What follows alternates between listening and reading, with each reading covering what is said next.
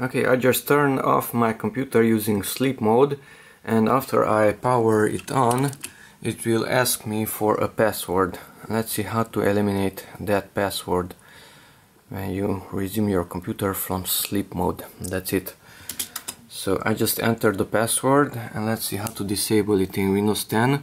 So go to the Start menu and go to Settings.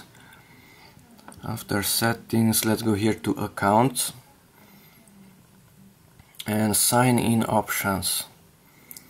And require sign in when PC wakes up from sleep.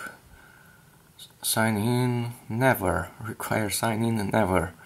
Okay, and now if I turn off the PC using the sleep mode, sleep, and after I will power it on again, now it should not ask for a password. Blue LED is off. Okay, so let's power it on once again. Computer started, and now Windows 10 should not ask for a password. Yes, that's right. So I can use the computer, everything is accessible, no password was required. That's it, thanks for watching, bye bye.